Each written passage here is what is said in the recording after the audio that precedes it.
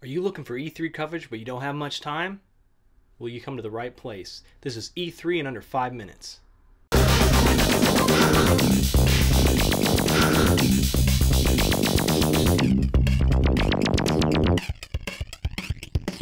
Welcome to E3 in under 5 minutes. This is for the Ubisoft conference. First up, we had South Park, The Fractured But Whole. Yeah, that's right, a new South Park game. Matt and Trey said they'd never ever make another game. They stepped on stage with the trailer. They talked about it, and it is coming. That first game, The Stick of Truth, was awesome. Can't wait. Cannot wait to get my hands on it. Like, this is amazing. I just wished for to be able to play it on my Xbox One or PS4, but now I just get to play an all-new game. Then we had For Honor. This is a melee action game, really with Vikings and knights, warriors clashing, hand-to-hand combat.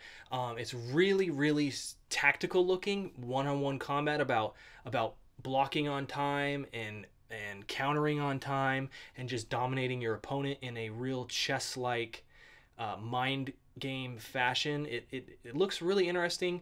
Not sure if it's really going to be for me, but I know I'm definitely wanting to see more about it. That's for sure. Then we got to see the Crew Wild Run expansion on November 17th. That's going to have more vehicles and a graphical upgrade. For all of you Crew players out there, that is definitely something to be looking out for. Then they came out with something really interesting. We got to see a cat with a gun riding a unicorn. A fucking unicorn. And I'm like, what could this possibly be for? Then all of a sudden, Trials Fusion, the awesome level max. This is going to be a new expansion for Trials, has 24 new levels, all played with a gun-toting cat riding a unicorn. Then The Division finally gets a release date of March 8th, 2016, to get our sweet little hands on that awesome, amazing looking piece of gaming software. They showed off the Dark Zone, which is kind of a creepy, people are under tarps, they're dead. A lot of looting goes on there. Got this huge thing of people coming up, wanting to see if they were going to attack them or not. These are real life characters. Those characters decided to help them and shoot the enemy. Then they all go off and they're trying to make it to the evacuation point. They choose to take these people's loot. They shoot them all down, take their loot. One guy's injured and he's on the ground. They ask for help. He doesn't help them. Instead, that one guy who's on their team kills them all, takes all their stuff, and walks off. That is a really good twist to this game. I'm going to be really interested to dive in there and really just fuck shit up. Oh, not to mention, the beta is coming early 2016. Then we got Anno 2205. This is a futuristic world-building game, much like SimCity. Then they announced that Just Dance 2016 is getting a release on November 20th. Not only that, they're going to have a streaming service called Just Dance Unlimited, which gets you the subscription to all their songs, all their content, all in one place. They also talked about the new feature where you no longer need a camera attached to your console.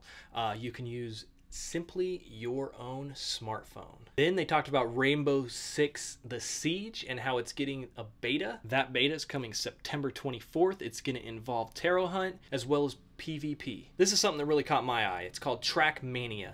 This is like a roller coaster ride set in a racing atmosphere.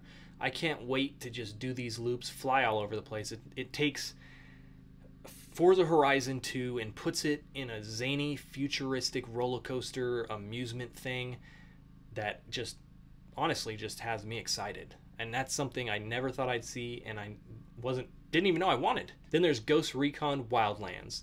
This is a massive open world Ghost Recon game set, it looks like, in the Middle Eastern area until the map pulls out. And this game is going to be global. This is going to be a massive game. It kind of reminds me of the Watch Dogs trailer when it pulled out and it showed all these people all over. Except this one, it pulls out and shows you the entire world. And it says something like, where are we going to go next? So I can't even begin to imagine how big this game is going to be. Well, that was it for the Ubisoft conference. What is it you saw? What did you like? What did I miss? Just let me know when you like, comment, and subscribe, and I'll get back to each and every one of you. Until then, stay geeked up and always hug a xenomorph. Are you looking for E3 coverage but you don't have much time? well, you come to the right place. This is E3 in under 5 minutes. Thunderdome, not a road warrior. I don't suggest you go. The Morton Joe has an army who don't hardly play. I warned you, have a lovely day.